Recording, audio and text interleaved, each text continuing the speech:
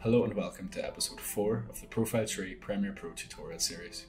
In today's episode, we will be talking about motion tracking and how to do this easily within Premiere Pro. So let's get started. So the first thing you're going to do is import some footage. Today I'm going to be using a Gaussian blur to blur out my subject's face. It's probably the most common use of motion tracking that you will see. You'll see it on TV if you need to protect someone's identity.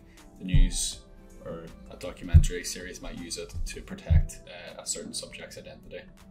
So we're going to pretend that we need to protect this subject's identity today, and what we're going to do is click on our clip, go to our effects panel, which is right here, and we're going to search for, as I mentioned earlier, a Gaussian blur.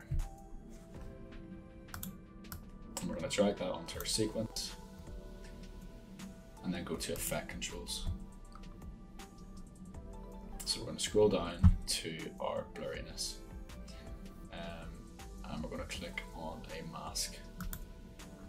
We've chosen the circular one, obviously, because our subject's face is more circular than it is square, obviously, so it's just a bit easier to manage. So we're going to just position this as best we can on our subject's face, so click on the square icons and drag it in.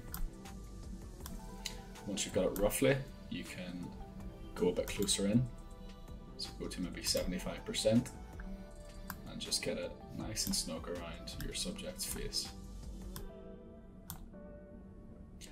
Also, make sure that you're at the very start of your sequence, start of your clip, rather than say halfway through it.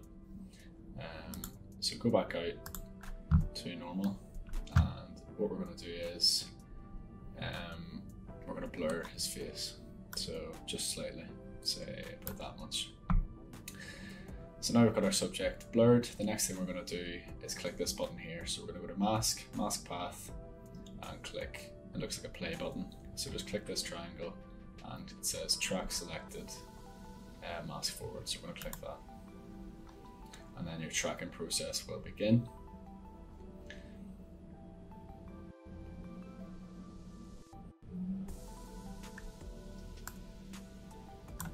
So as we can see, our blur is following our subject's face.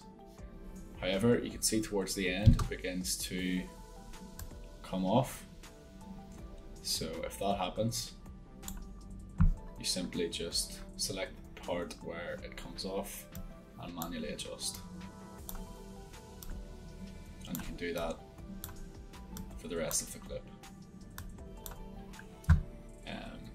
So that's how you do motion tracking within Premiere Pro.